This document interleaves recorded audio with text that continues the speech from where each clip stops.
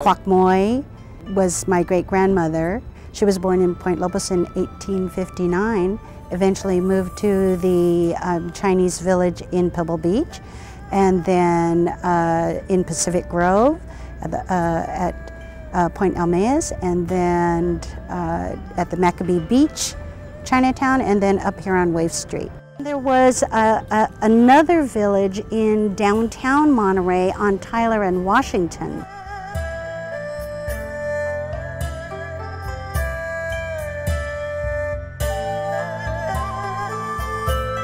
The Chinese started commercial fishing here on the Monterey Peninsula.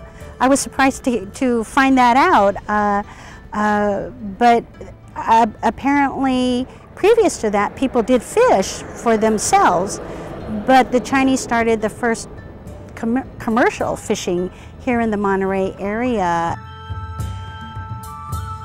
It's important to sort of secure a place for the Chinese and to tell their true story.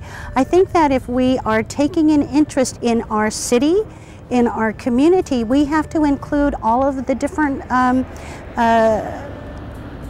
different individual communities, including the Chinese community.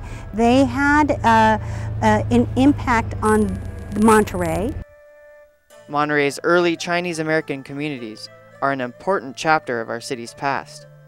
That is why a huge event was developed to celebrate Chinese cultural heritage at the historic Golden State Theater. I wanted to bring some authentic Chinese cultural heritage to Monterey. I want to show the community the beauty of Chinese music, the beauty of the Chinese dance, the Chinese costumes, and I want people to see the real Chinese culture. You know, in the beginning I had no idea really how it was going to turn out, and I'm so happy that it turned out so well. And the best part of it is that it was different ethnic Chinese groups that came together. And I think that's the important part. And as I'm interacting with different organizations, I really see the importance of working together to tell this story. I just feel very proud of the performances that both the adults and the young people put together. I think it was outstanding.